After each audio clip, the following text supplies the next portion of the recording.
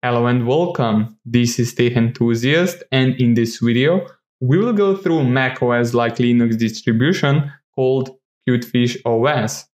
I will also put a link in the video description down below so you can try CutefishOS on your own. And with that being said, subscribe to the channel if you haven't already and like this video so YouTube algorithm can push out my videos to wider audience. And with that said, let's take a look.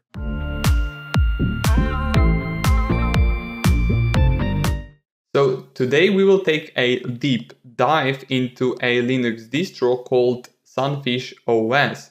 So if we go straight to their website, for example here they're CutefishOS.com, they are claiming that they will make a better experience desktop operating system, and they are also focusing on simplicity, beauty and practicality. They also are claiming to have better user experience, simple and exquisite design, which is the most suitable design to enhance user experience. They are also claiming security and stability.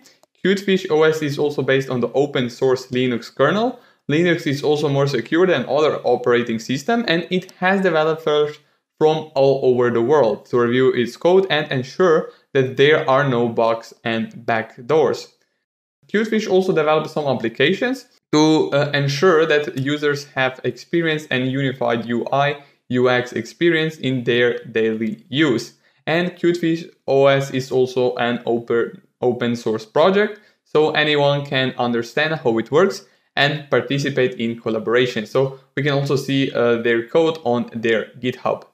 So about Cutefish, Cutefish is a Linux desktop operating system that focuses on simplicity, beauty, and practicality. So this is basically the same as on their first introduction page as seen right there.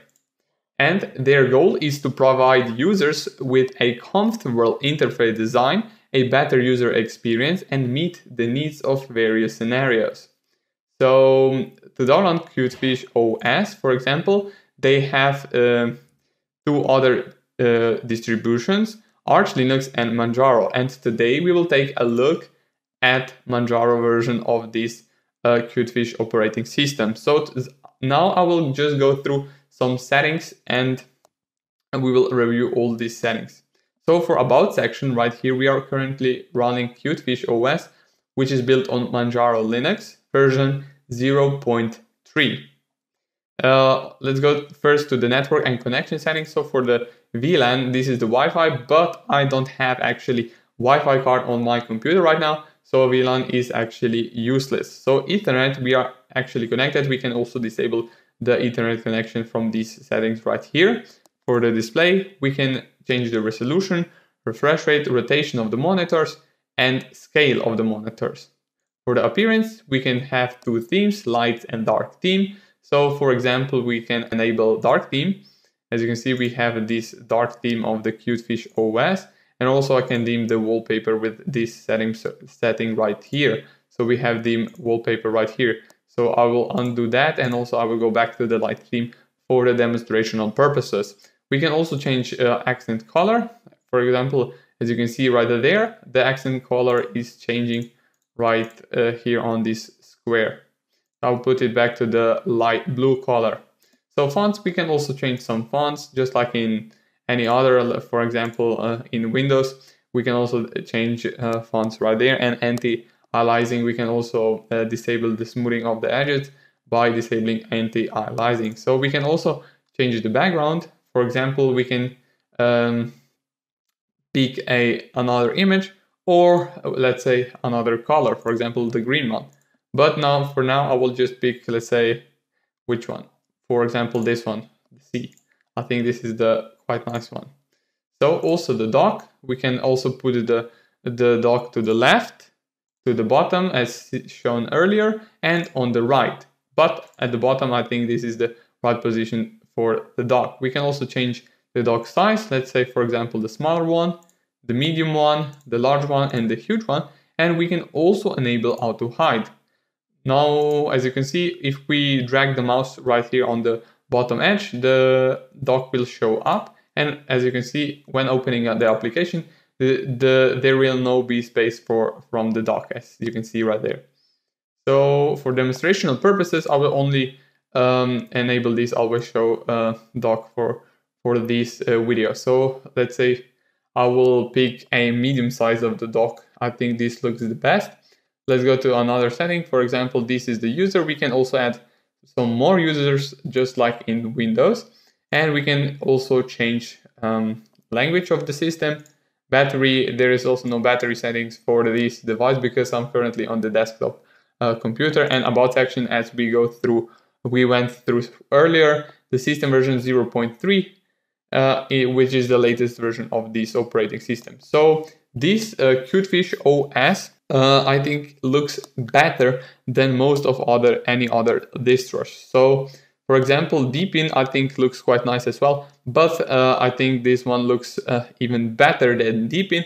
And also I think that Elementary looks also like macOS, but I think this one is far superior than Elementary OS. So right now we will go through some Cutefish applications. So for example, File Manager is right there, and it also looks like macOS.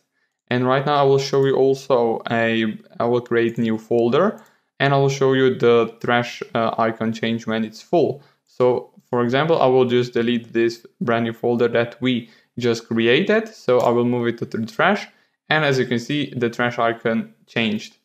Now I will empty trash right here. And I think the calculator, but I think the calculator isn't working right now and it's bugged. Maybe it will work in the new version of the CutefishOS. And also their application is also console. It just works like terminal, and this is their design on top of the console. And also I will show you the launcher. So as you can see, here we have a lot more applications from Cutefish team. Right now I will also show you this volume right here. We can turn right here Wi-Fi and Bluetooth on, as well as dark mode, and we can adjust some volume. And we have here also a clock, and here we have the power off button and settings button. So for example, if I click on the settings, this is the settings that we already went through, and let me show you the power off menu. As you can see, it looks quite nice. A shutdown option, reboot and logout and suspend. Thank you all for watching this video, and if you haven't already, like this video and subscribe to the channel is much appreciated. And with that being said, I see you all in the next one. Peace.